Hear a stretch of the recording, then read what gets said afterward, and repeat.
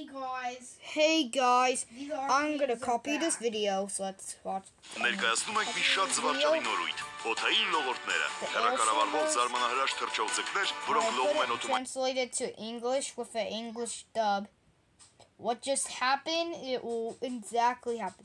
Ներկայացնում ենք. Let's see the video. What's it look like? Ներկայացնում ենք մի շատ զվարճալի նորույթ.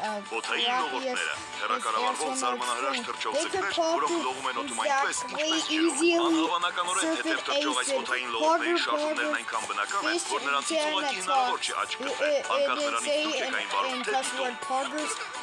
Հետ ու առաջ շարժվող ռեժիմը ճոճում է պոչը առաջ մղելով ձկանը. Կոճակը մի կողմի վրա սեղմած պահելով, ձուկը կթեքվի ձեր նախընտրած ուղղությամբ. Մագլցել ու սուզվել կոճակները թույլ կտան վերուղար լողալ, համապատասխանորեն տեղաբաշխելով քաշը. Ու քանի որ նրանք շատ թեթև են, լողորդները չեն վնասի ձեր տան իրերը. Դե համենայն դեպս ոչ դիտավորյալ. Օդային լողորդները փչում են հելիումի գազով. Միակողմանի փականը թույլ կտա փչել կամ ոսկորը մոտն այնքան, որքան կկամենաք. Մեկ անգամ փչելուց հետո ձուկն այդպիսին կմնա մոտավորապես 2 շաբաթ, կախված ձեր բնակավայրի մթնոլորտային ճնշումից. Դա լավ նորություն է բոլոր նրանց համար, ովքեր շատ են ուզում խաղալ դրանցով. Հայրի, մի հատ ինձ կտաս? Խմելու սովորական ձողիկով մի քիչ օդ փչել. Hey, is it Patrick's Day? No. Դուք ավելացնում եք ձեր լողորդի կյանքը, քանի որ ժամանակի ընթացքում այն սկսում է փոքր-ինչ թուլանալ. Միայն մի փոքր զգուշացում ընկերներ, երբեք հելիումի գազը ներս չշնչեք.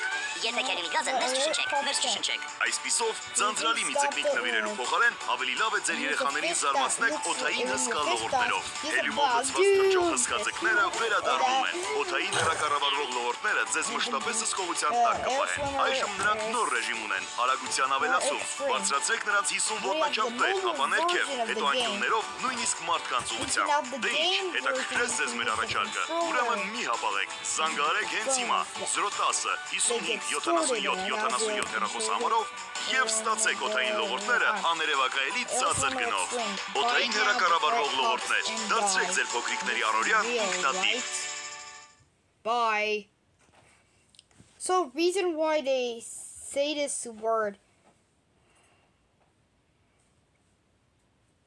And first,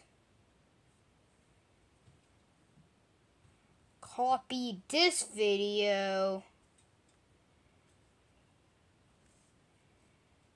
How can we need this? And translate it to English.